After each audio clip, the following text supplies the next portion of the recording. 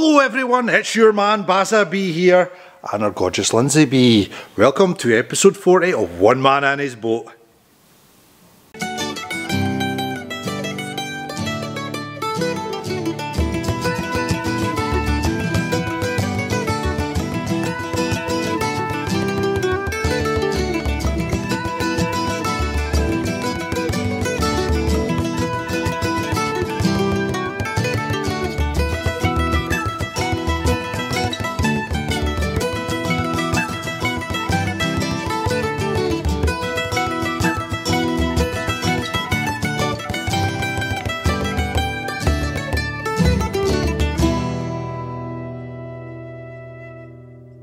So before we get started with today's episode, guys, I just wanted to say I hope you're all staying safe out there, staying what your government tells you, stay isolated. Obviously it's unprecedented times and we need to kick this blooming disease in the butt before it even gets a chance to get a grip of us. So do as you're told, stay out the way, stay in your houses, watch One Man in His Boat, have a wee One Man in His Boat party, yay, that'll do. Mind you, aye. If I had to hear me slavering for blooming half an hour, I would be the same as well. Oh, talk about half an hour, it's not going to be half an hour, guys, because I'm not allowed to go down to Mummy's to upload the videos. I've got to do it for our abode and we are just like got crap internet. We tried last week, it took us 3.5 hours to upload a 7-minute video. So saying that, I'm going to stop slavering and I'm going to show you what I've been up to. So boys and girls, continuing on for episode 39. In that episode we actually got our bulge pumps put in and I was going through the process on that. In this episode we're going to go through the hydraulics. It's a Spencer Carter pump and clutch.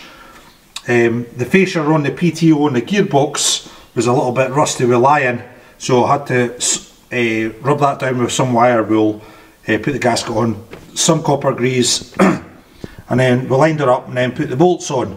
A wee bit of Loctite on the bolts, so the pump is going absolutely nowhere. It is solid. So I got excited with myself and I thought, right, let's fit the hydraulic tank. So we got that fitted as well, because this was all prep work. I shall show you how I fastened it down in minutes few. So the hydraulic tank was fitted and it's also earthed. Don't know if you can see that there, where my finger is. Yay! Now the reason I earthed it is because obviously there's fluid going back into that with your return valve there, and to me that would build up static as well.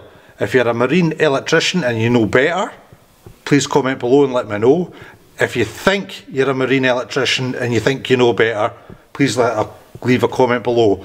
But depending on what you write is depending on the reply that I give you. Anyway, so I was reading my Seafish guidelines and between the hydraulic tank here and your pump here, you're meant to have an on-off valve. So I thought, right, I'll put it directly onto the fitting here, and I done all my measurements, and then from my measurements I went onto an app just to confirm my sizes and I went, right, that's fair enough. So I bought them, £140. Yay, shiny stainless steel, nice and heavy. That'll take a bit of punishment for hydraulics. Then I went to try and fit it. Oh dear. I don't know if you can see that very well, but it just doesn't fit. So I think at the end of this build I'm going to have a big jumble sale and I'll try and recuperate half my money, I swear to God. So it's back to the drawing board. There must be a slight difference between BSP and hydraulic. So once again, if you know better, please leave a comment below. I think a man in my experience, I think because I've been off a year, in fact it's over a year now, that I've lost my whole thought process about how to do things and stuff like that. It's quite concerning actually. Either that, it's old age.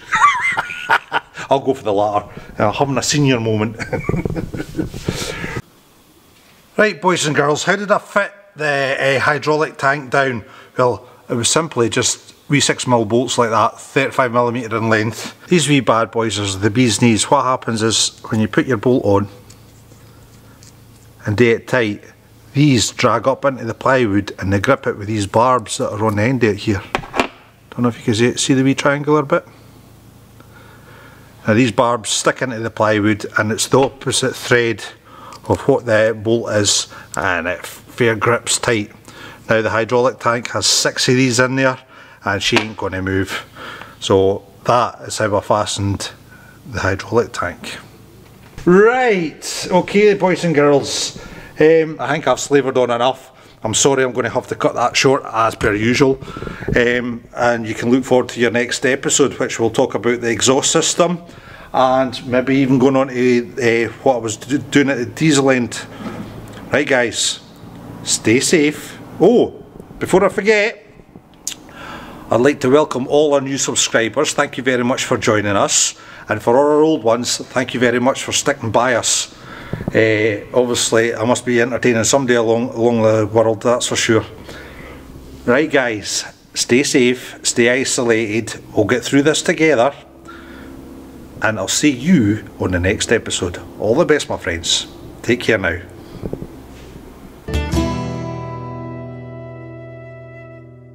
Hey!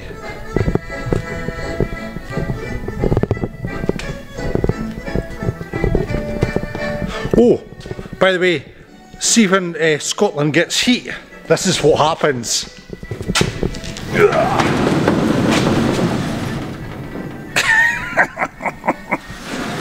Unbelievable! Right, let's get on with building. Hoorah! Should Barry be a little tease? I think so. Come on. Oh! Who's been a busy boy then?